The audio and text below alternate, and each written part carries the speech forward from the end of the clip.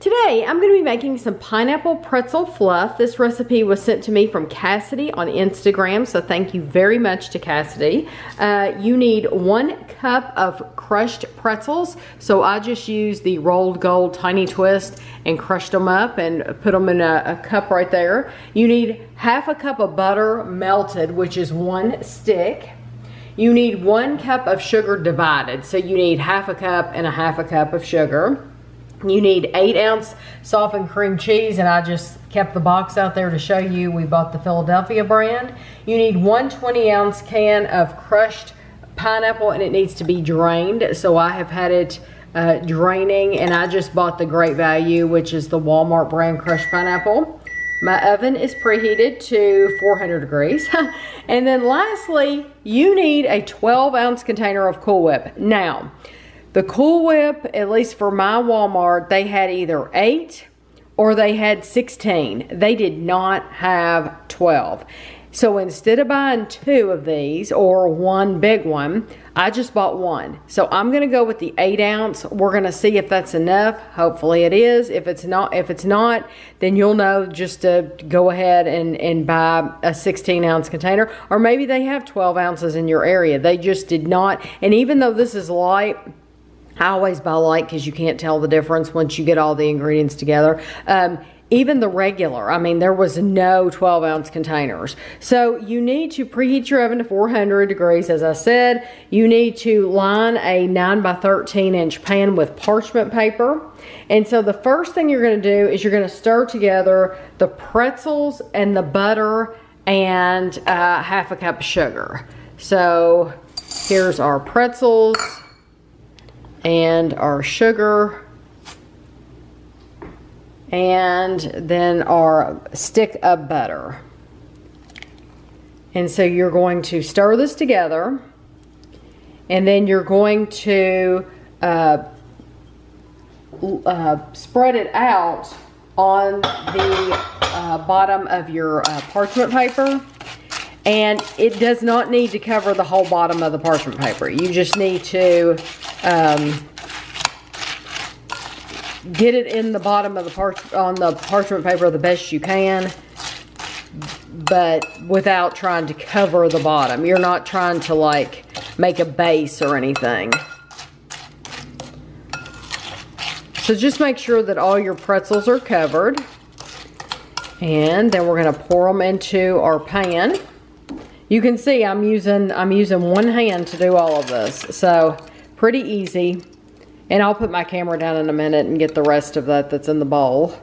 But then we're just gonna just spread this out like this.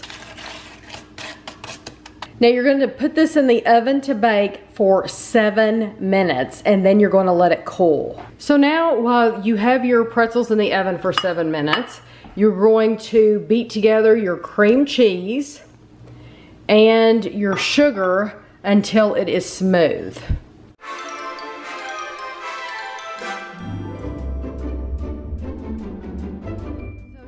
That's creamy. So now you want to fold in your pineapple. You see all that juice? Fold in your pineapple and your whipped cream. And we're going to use the entire container of whipped cream. Like I said, we were supposed to have more, but I'm thinking that it'll be okay. So if you can get by with buying a smaller one, then I think that's good. Because I'd rather have a little less and then have some left and not need it, you know? So I'll even get the little bit off the top. Okay, now just fold this in. And once you get it all folded in, this is gonna go in the refrigerator for 1 hour. Now, we still have our pretzels in the oven. Once they come out, we're going to let them cool. And once, I'm just gonna set them to the side, let them cool. And once an hour is up, I'll pull this out of the refrigerator and we'll be back. I'll just show you what the pretzels look like really quick after 7 minutes. They're still really liquidy, all that sugar. And so it'll harden up while we let it cool off completely. So my mix has been in the refrigerator for an hour. my crumble is crumbly. It is cooled off is what I was gonna say. So you want to kind of crumble it like this. And you want to sprinkle it in your mix. And you want to leave some to sprinkle on top. So I'm gonna put some in here.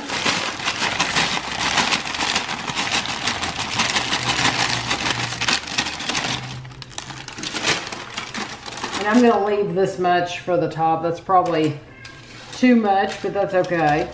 So I'm gonna stir this in.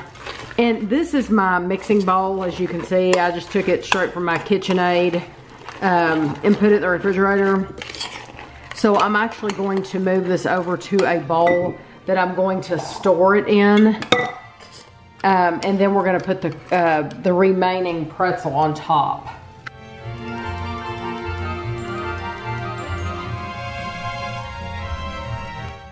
What I'm gonna actually do is get Kevin and I a serving like this, and then take some of my crumble here and sprinkle it on top like this. Like the hunks of sugar. Oh yes, big hunks of sugar. How can this be bad? And we will give this a try. Okay, I'm very excited to try this. Just the knowledge that, knowing that there's Cool Whip and pineapple. I mean, and then the pretzel and the sugar is just a bonus.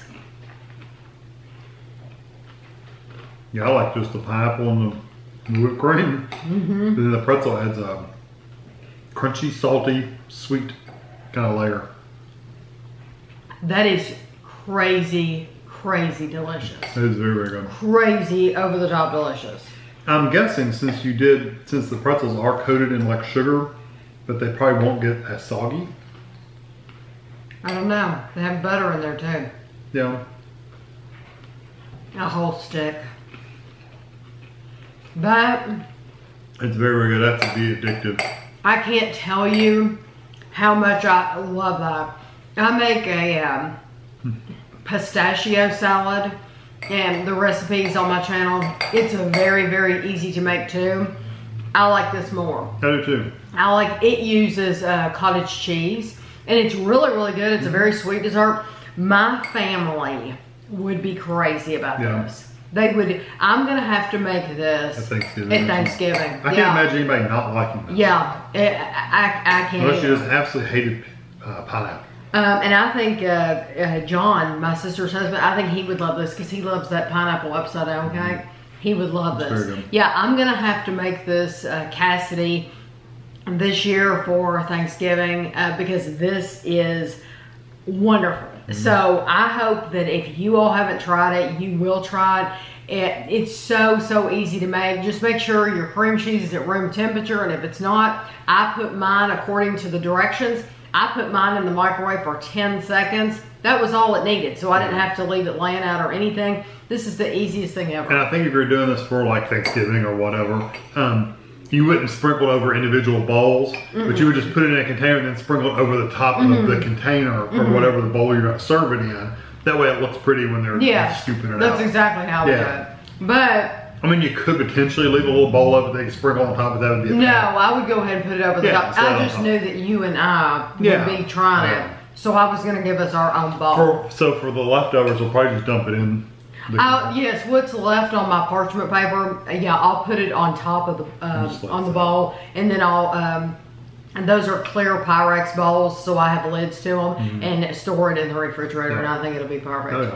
But absolutely, I love easy desserts like this, and I hope everyone will try it out because it's so good. It's very good. Yeah. Oh, and the only thing I did different was the Cool Whip. If you'll remember, the recipe called for 12 ounces. I only had an 8-ounce container because it went from 8 ounces to 16 ounces. And I said, well, we'll just get this one. Was it 8? Mine was an 8 ounce container, And and it was light.